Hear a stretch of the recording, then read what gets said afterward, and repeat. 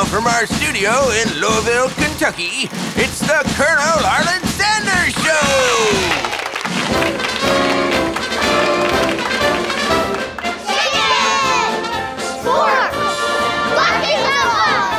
On tonight's show, thermodynamic pressure frying, multi-purpose gizmo alphabetics, corporate management strategy business, and counting fresh chicken legs from U.S. farms in space. And now, here's me, Colonel Harland Sanders. Howdy, folks. Today, we're gonna learn how to make fried chicken the Colonel Sanders way, the hard way. I always use fresh whole chickens from farms right here in the US of A. These birds are 100% real birds, folks. Step 1. Now, firstly, I'll freshly prepare this here breading with flour, salt, milk, and egg wash. And don't forget your 11 secret herbs and spices, Colonel. Step 2. Now twist and fold the dry ingredients 20 times and sift the mixture. Step 3, inspect it for quality. Is that high quality, folks? Yes! Yes, folks, this is 100% real chicken, and it does appear to be high quality. Step 4, take your chicken and dip it in cold water for 7 seconds so the breading will stick. 1, 2, 3, 4, 5, 6, 7.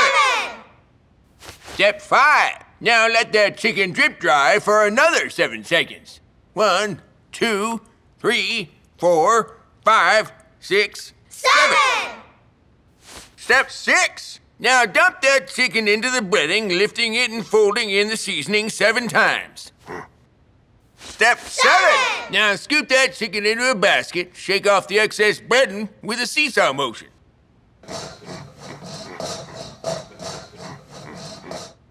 Step 8. Now rack that chicken, folks. Put it together like a jigsaw puzzle.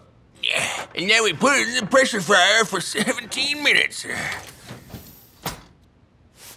Step 9. And now we wait. 7 plus 7 is 14, minus 7 is 7, delicious science. A! A! A is for absolutely no hormones or steroids added in our chicken. B! B! B is for bucket of chicken. C! C! C is for chicken. D! D! D is for dagnabbit, I'm eating some chicken. E! E! An evening of eating freshly prepared chicken. F! F! Fried chicken. G! G! Gravy. H! H is for Harland Sanders. I! I do love chicken. J! J! Jeepers. Is it dinner time? K! K! K is for Kentucky!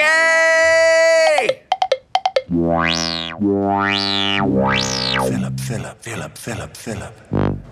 Howdy, folks. Over the years, I've had the pleasure of working alongside the finest collection of business persons you ever did meet. And together, we have made the world's best fried chicken. We dedicated ourselves to serving freshly prepared chicken to everyone from Kentucky to Tokyo. But I will tell you that our collective good fortune didn't happen by accident. It happened by the way of my own personal business philosophy, the hard way. Now, I borrowed these principles from different styles of management that I had picked up from my many jobs and stirred them together like gravy to create a far superior style of business management. Have a look at this here two-sided business pyramid. Business pyramid. Here's what we got at the top. Colonel Sanders, fresh whole chickens from U.S. farms, custom cooking process, world development, finger licking good.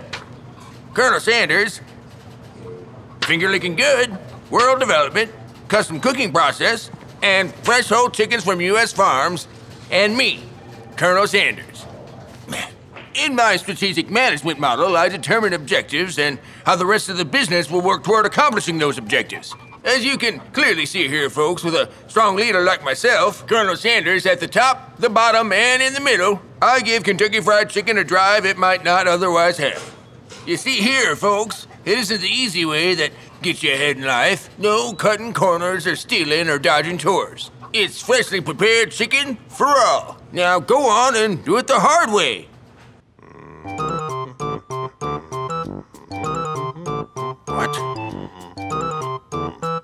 Huh? Dagnabbit!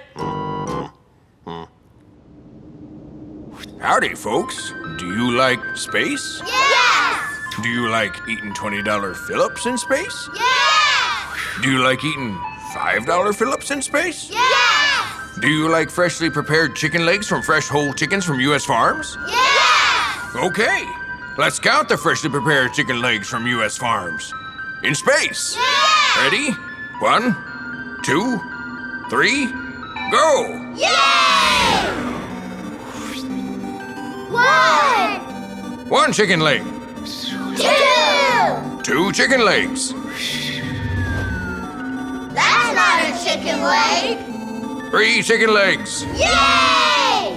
3. 4. 4 chicken legs. 5.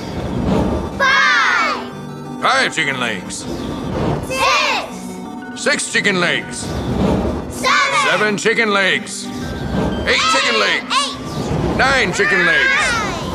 Come on, keep up. 10 chicken legs. 11 chicken legs.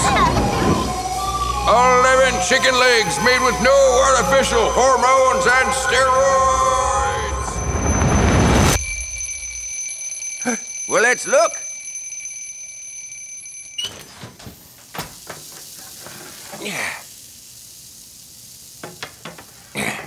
All right, folks, now let's eat. It's finger-licking good.